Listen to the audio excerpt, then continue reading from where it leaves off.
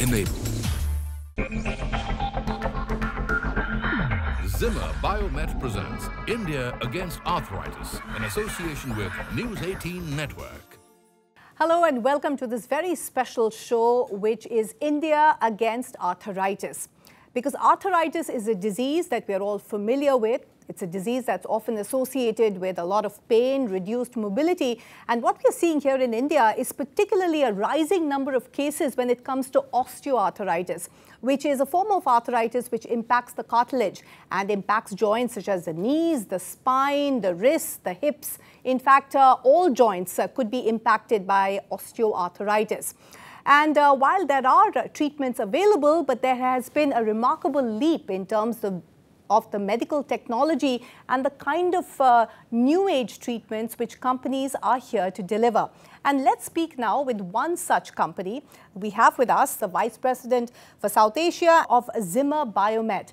Now, Zimmer Biomet is actually a global medical technology leader in managing solutions when it comes to orthopedic issues, particularly osteoarthritis. So I just gave a little preview about, arthritis and the kind of problems that we are seeing here in India in terms of the growing number of cases. Women are more at risk, and we'll talk a little bit more about that. But first, tell us a little bit about your company, Zimmer Biomet, and some of those new age solutions which are being offered. Yeah, so Zimmer Biomet is a global medical technology company which is focused on improving health and restoring mobility.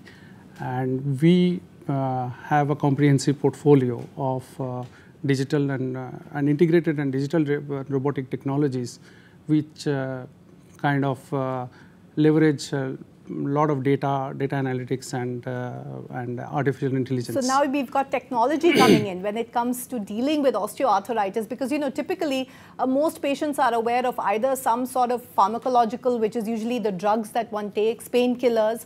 One doesn't really think of, data or analytics or even robotics. Tell us a little bit more about, robotics. I mean, what are these solutions that you're offering? So, in a way, conventionally, when we look at treatment of arthritis, from early intervention to management of, for management of pain to replacement of joints, the conventional method is now getting replaced by the robotic surgeries, and robotic surgery basically assists the surgeon to improve patient outcome and also for safety and efficiency. In a way, it also helps make insightful data-driven decisions for the healthcare. So essentially what you're saying is if a patient, for instance, decides to go in for knee replacement through robotic surgery, the outcome of the operation can be, far better controlled, and to ensure that it is an optimum outcome where the patient is actually in a much better shape. Absolutely. Okay. Before we talk a little bit more about, these newer age technologies, it's quite fascinating. Let's find out a little bit more about the problem of arthritis. I mean, you've come in here, you've been here a company for almost 2 decades now in India. But in terms of arthritis per se and managing arthritis, I mean, how large is the problem in India today? And what makes you as a company interested in really coming in and giving us some of those solutions? Yeah, so first of all, arthritis, if we look at the incidence of the disease, around 180 million people are affected by arthritis in India. And if you look at the WHO data, around 9.6% of men and almost 18% of women are above the age of 60 have some form of symptomatic osteoarthritis. This disease is more prevalent than women than men. And the cause can be from various, but definitely aging is one of them. Others are like lifestyle, obesity, or kind of I would say any kind of degeneration to will lead to osteoarthritis. So lifestyle plays a major role. You said weight gain plays a major role, but so does age, right? I mean, when as part of the statistics, I was reading that, and in fact, what you're saying, more than 1/3 in terms of women here in India are suffering from osteoarthritis. So when we talk about these kind of numbers, have we seen a big rise in the number of osteoarthritis cases here in India? Yeah, we are seeing, if you look at the WHO data again, the prevalence is anything between 29 to 39%, 22 to 39% as for the osteoarthritis cases in India. So it is a major challenge, and one of the major cause for, I would say, which can eventually lead to loss of functional capacity, and one of the biggest cause for physical disability can be osteoarthritis. When we talk about, treatment options, as I said, most people think that, they'll put a little bit of gel or maybe put an ice pack or a hot pack and use physiotherapy. People perhaps are not aware, patients perhaps are not aware, and myself included, about the kind of treatment options which are available.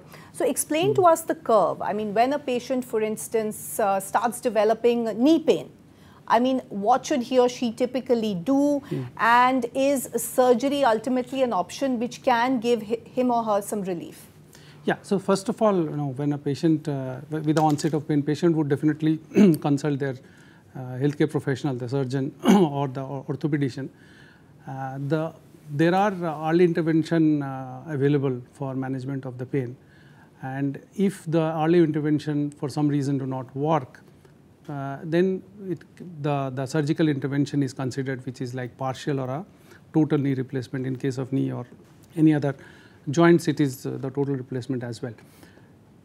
The early intervention can help prolong the surgery on a case-by-case basis, but if the replacement of the joint is required, that's where conventionally we are seeing an increased use of robotics to improve patient outcome. That's very interesting because, there are a lot of people, and that includes people in my own family, who are reluctant to go in for any sort of surgical intervention because they're afraid of the pain that happens, what's going to be my post-operative recovery, will I actually be able to walk normally again? How are these new technologies helping in that case? Yeah, so first of all, when the implants are recommended by the surgeon, one has to, one of the things that is considered is the ODEP, and ODEP is the orthopedic data evaluation panel. Like everything that we do, there is a rating, like in anything that we buy today, we refer to a lot of ratings. So ODEP is one such rating which helps, or gives some kind of an indication towards the performance of the implant. And you will see that, ODEP is a standard which is delivered, kind of developed against, or rather agreed standard. It's a measurement of the, it's a, I would say, an independent measurement of implant performance against agreed standards. And surgeon use this, ODEP rating for communicating to the patient about. So you're saying any joint, for instance, if I'm told, or somebody is told that they need to have their knees replaced or one of their knees replaced, that particular joint which is being replaced by this, by a joint, for instance, from your company or for some other company, it would have an ODEP rating.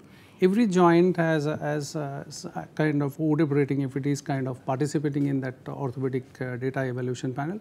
Most of the global companies do have that. So if you see, usually most of the surgeons will also kind of refer to the ODEP rating while communicating to the patients. So how can I use that information, for instance, as a patient? I mean, can I ask the surgeon? You can discuss that with the surgeon, definitely.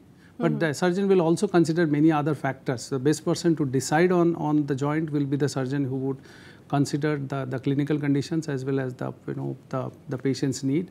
And at the same time, he will also refer to the ODEP rating to make a decision.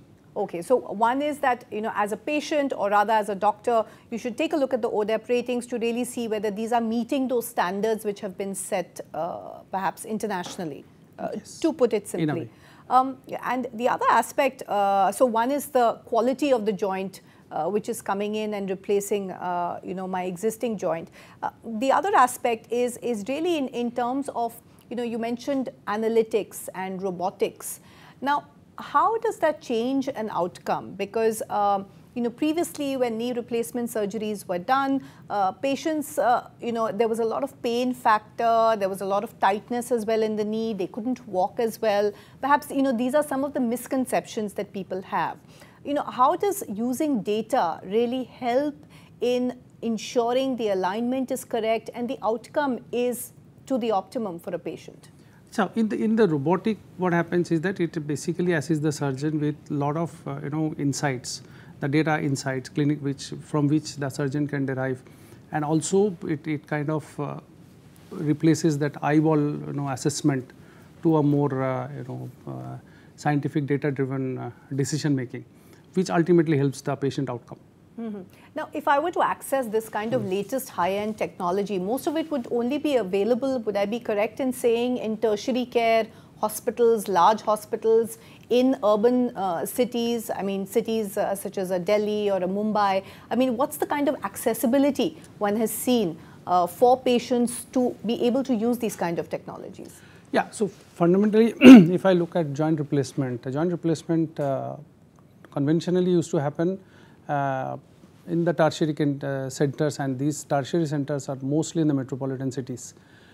Whereas we are also seeing a lot of private investment going into the tier 1 and tier 2 cities, where new tertiary centers are coming up, and they are also kind of building medical technology kind of ecosystem to help patients to get the best of treatments.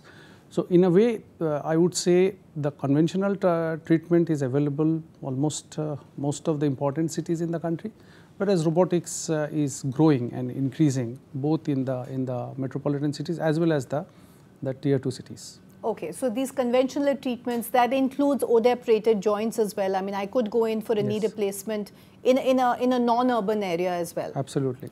Okay, so I would say I won't call it a non-urban area, but definitely it's a tier 2 city where one can get it. Okay. But it will definitely have need to have a tertiary care center. But that's what we are seeing. Over the past few years, there has been significant increase in the tertiary care centers in the country. Okay, that's good to know, because access to medical facilities and doctors is a rarity in our country. In fact, that is actually driven also by the Ayushman Bharat kind of program, where the demand side affordability is addressed, and as a result, there are a lot of tertiary care centers coming up in the smaller cities. Okay, in fact, I was going to ask you a little bit about affordability, because that's another thing that keeps people away. They're not sure how much it's going to cost. How is that sort of graph changed over time with some of these schemes? In a way, if you see today, if you look at affordability, that issue has been addressed largely through kind of a regulation within the country, where certain pricing has been determined by the government, through which these joints are available across the country at the same pricing. So in a way, that's a major step forward. Apart from that, there is also increase in insurances, whether it is coming from the government run insurance programs like the Ayushman Bharat or any state run programs. Similarly, the Mediclaim and the private medical insurance also is growing. So in a way, affordability concern has been addressed to a large extent. On that note, let's take a quick break. You're watching our special show, India Against Arthritis. Stay with us. Zimmer Biomet presents India Against Arthritis in association with News 18 Network. Zimmer Biomet presents India Against Arthritis in association with News 18 Network. Welcome back to our special show, India Against Arthritis, where today we are catching up with the Managing Director of Zimmer Biomet.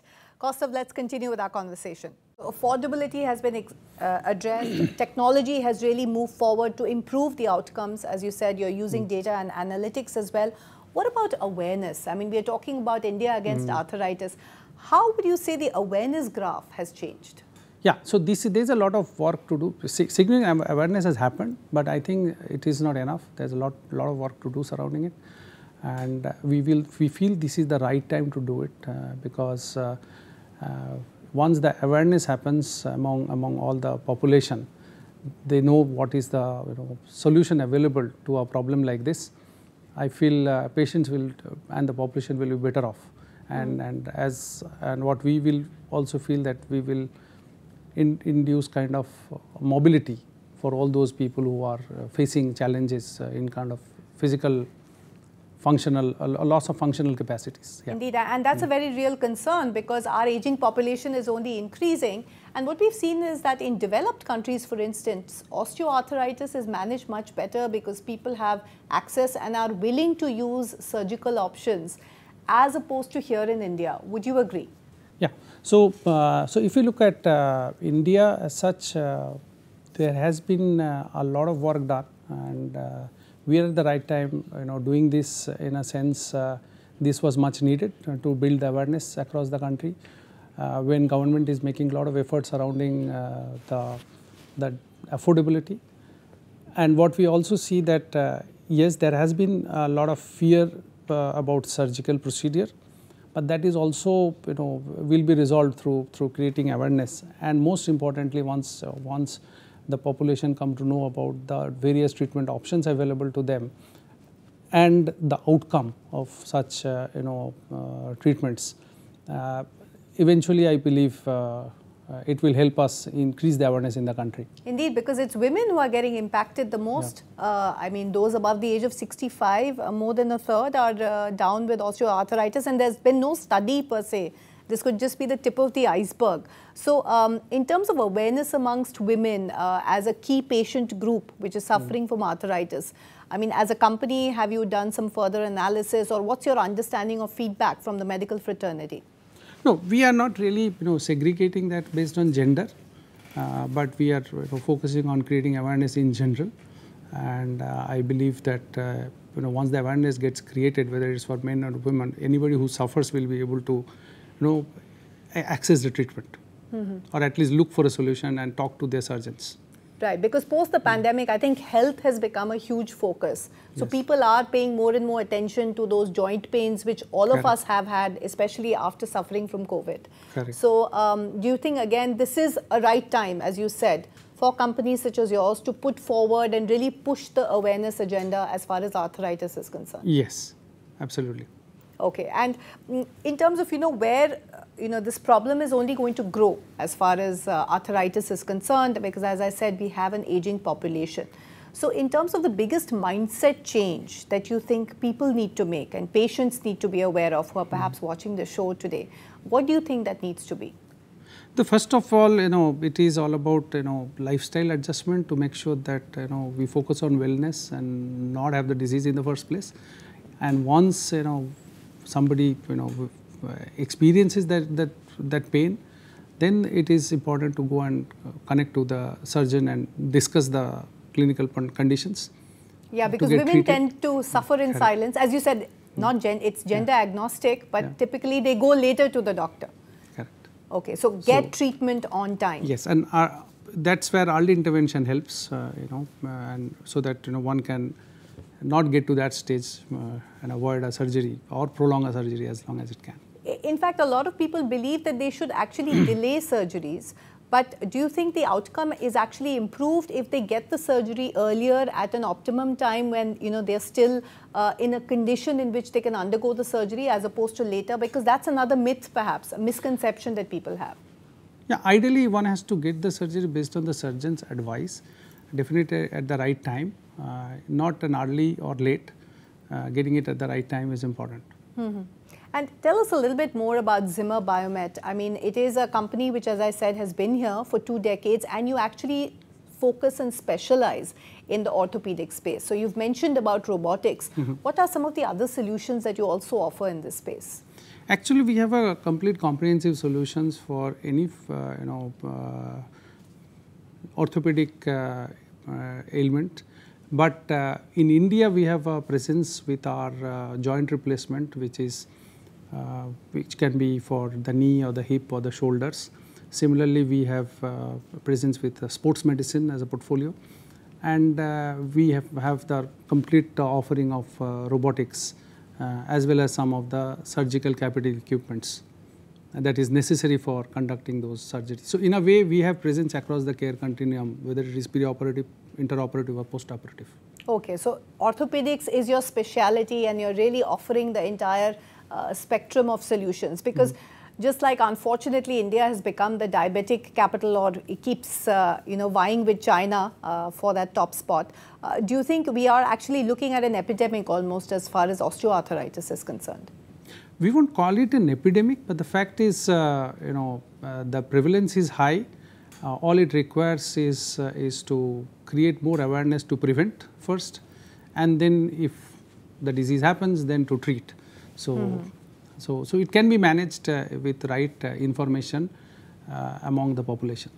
Indeed, because your tagline as a company is, what I found really interesting is to alleviate pain and improve the quality of life for people around the world.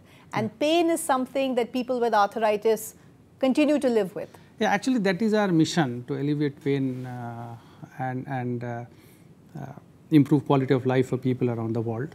And this is something we do with our predefined strategic pillars and our culture promises and guiding principles. That's wonderful, because in our campaign of India Against Arthritis, this is a key aspect, because pain is something that arthritis patients live with day in, day out, but they needn't live with that. Kaustav, if I can ask you to share your message to our viewers today as part of our campaign of India Against Arthritis, what would you like to tell them? My message will be focus on wellness, focus on preventing, and if at all the incidence of the disease is there, then consult your surgeon and do it as quickly as possible rather than delaying it. Consulting the doctor early is better. Indeed. Kaustav Banerjee, many thanks for joining us, the Managing Director of Zimmer Biomet India, who is playing, the company is playing a critical role in India's fight against arthritis, because unfortunately as a nation, we seem to be more prone to osteoarthritis, and we are seeing growing numbers, particularly amongst women. But the good news is solutions are out there and you needn't suffer in pain. Thank you so much for joining us on this special show. Zimmer Biomet presents India Against Arthritis in association with News 18 Network.